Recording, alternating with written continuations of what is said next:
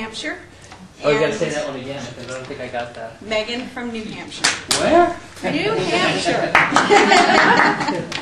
Way over where there's trees and green stuff. Slam. Yeah, my mother-in-law was saying the other day, she's like, oh, you know, I don't know why people want to live where there's all those trees, because here you can see for miles. If only there was something to look at.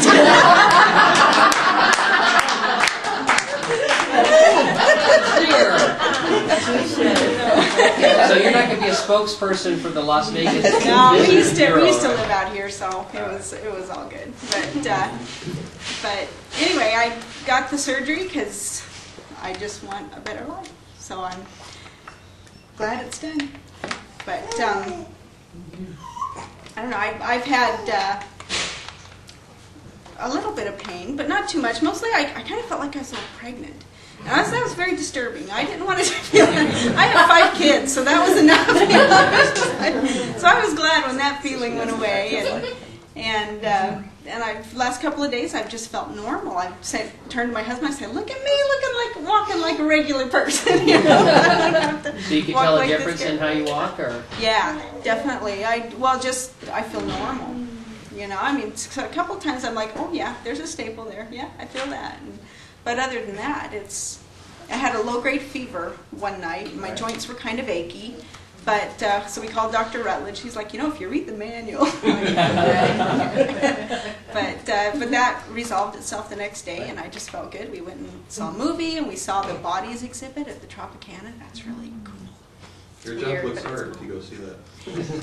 Yeah. They have this one with the stomach and the bowels all laid out, and I'm like, count off, because I had an 8-foot bypass. I'm like, count off 8 feet. You know, that's an amazing amount of gut that's no longer going to be absorbing any groceries. Yeah. Wow. That's just incredible. And I was also thinking, you know, right now there's not a lot of payoff, because here we're sitting at an Italian restaurant waiting for our movie, because we went and saw the Bourne Ultimatum. What do you think?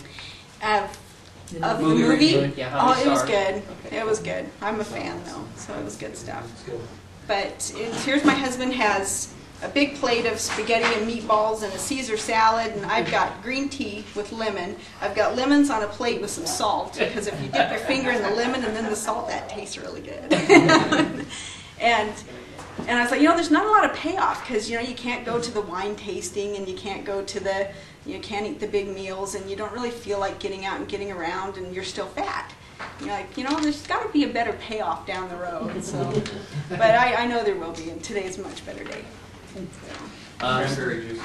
Oh, the cranberry juice. 2 tiny little sips of cranberry juice, and oof, that was bad. Did not agree. No more cranberry juice.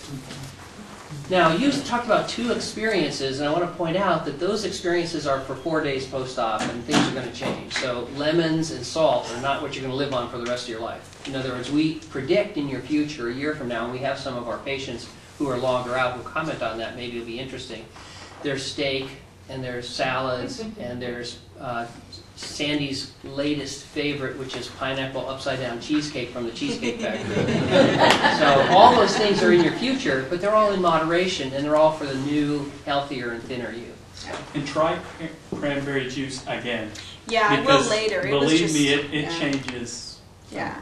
Once I was just really thirsty, because it's really hard to find things that tasted good. Water was just really bitter. And I finally found a guava pineapple juice. It was just excellent. It's like all I drink now. It's really good. Well, that's going to change. Yeah. All right, good. You remember how many minutes your surgery was? What did we say? It's like 40 or something. 40 minutes. Park. Okay. Looks good. They're healing up well. So we say on the shooting range, nice grouping. So do you do a little shooting? I've been once. It was good. Yeah? It's a lot harder on us. I think so. Well, the girls are my babies, you guys. Yeah, that's true. Okay, real still. Okay, applause.